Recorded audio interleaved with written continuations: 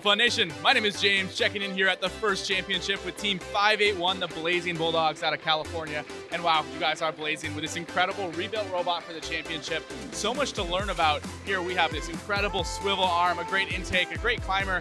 They've really done great here in this REEFSCAPE season. To learn more, we have Emmy, Elias, and Simon. Let's find out more on Behind the Bumpers. This video on fun is brought to you by viewers like you and also in partnership with the following. Earn up to a $5,000 sponsorship for your team or $2,000 individual prize when you provide a video submission to the Altair Global Student Contest at altair.com/contest. You can build better robots faster with Altair tools and provide multiple video submissions for the contest. Download Altair tools for free. Scan the QR code or go to altair.com/contest for further details. AndyMark provides superior service with the reliability that teams expect. Check out their sport gearbox and ratchet sport options to their tried and true compliant wheels used by teams all over the world. From mechanical and electrical products to tools and hardware, head on over to andymark.com for your one-stop shop of high quality and affordable solutions. All right, Emmy, why don't you get us started? Let's talk about the swivel arm here. How did you guys come up with this design and why is it working out so well for you? Yeah, so this is our carriage here. As you can see, it rotates. So this arm is designed to rotate infinitely, so more than 360 degrees. This is able to happen because we have the slip ring. At first, we had planned on doing a floating hard stop, which meant that there were pins and it would move like this and it would hit another pin and then it would move again. So this would give you about like maybe 2 full rotations, but with the slip ring, it allows it to be infinite. And this is just really good for like picking up from the intake and passing through to the robot for software. It powers our Kraken here.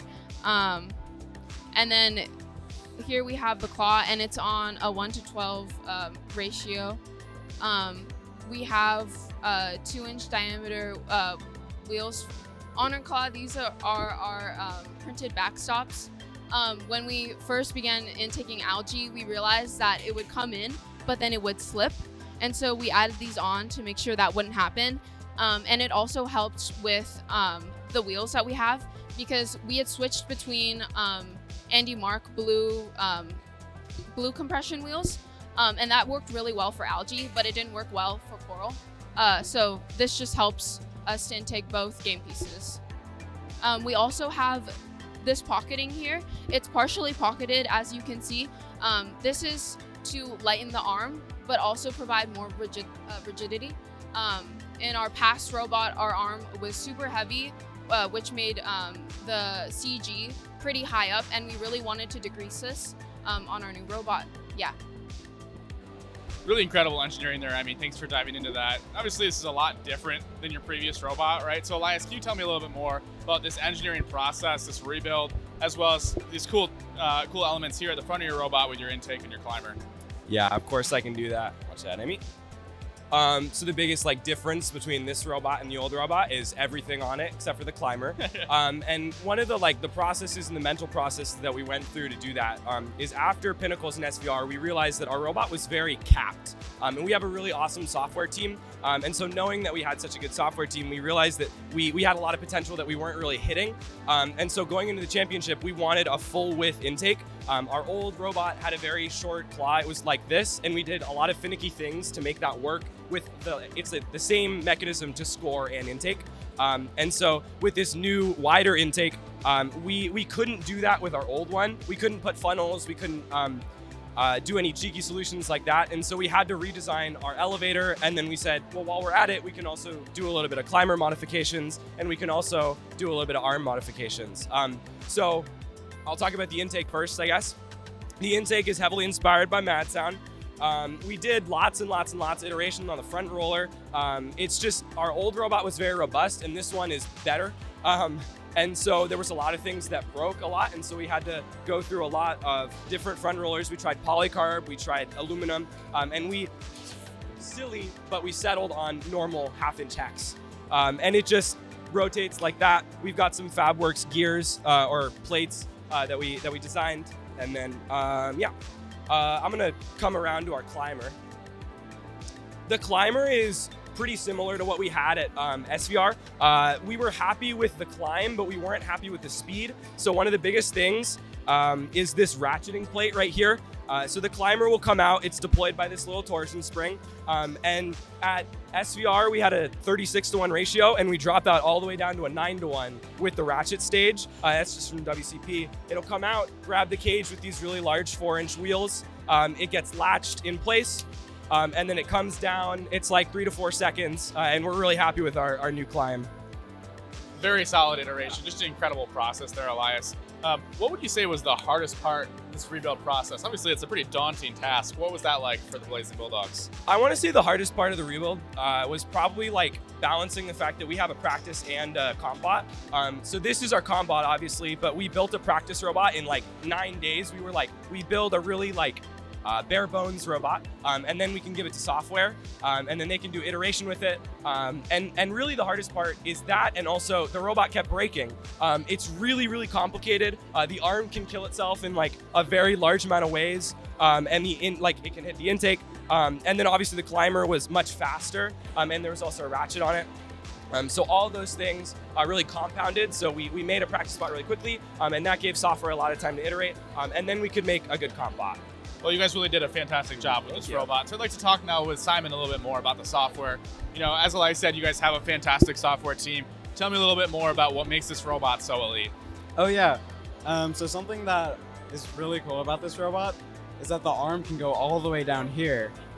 And so what we did was we saw this and we were like, we can intake like the pre-staged lollipop, you know, the coral and the algae in auto.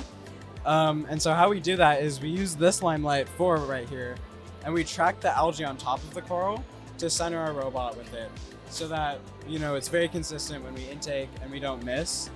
And then after we intake it, the arm just goes up and scores it on whichever level we have. And then another thing about our autos is we have a custom auto system. And so it's very like modular and easy to make autos.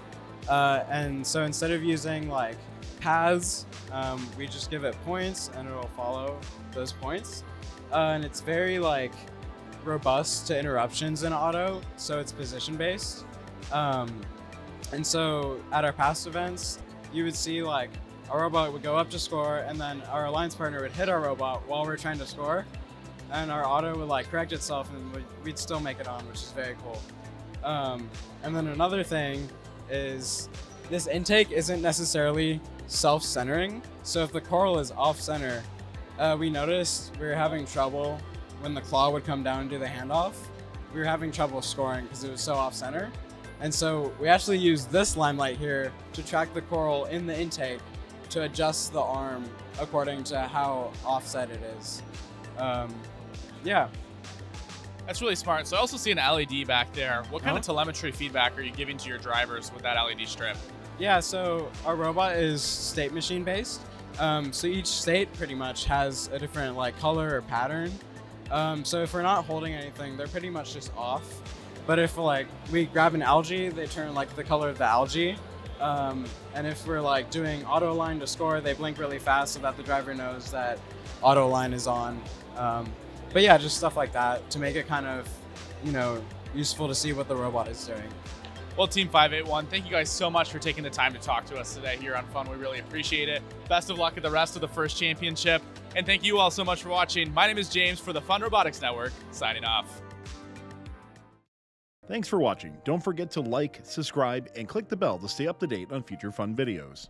AndyMark provides superior service with the reliability that teams expect. Check out their sport gearbox and ratchet sport options to their tried and true compliant wheels used by teams all over the world. From mechanical and electrical products to tools and hardware, head on over to andymark.com for your one-stop shop of high quality and affordable solutions. Earn up to a $5,000 sponsorship for your team or $2,000 individual prize when you provide a video submission to the Altair Global Student Contest at altair.com/contest. You can build better robots faster with Altair tools and provide multiple video submissions for the contest. Download Altair tools for free, scan the QR code, or go to altair.com/contest for further details.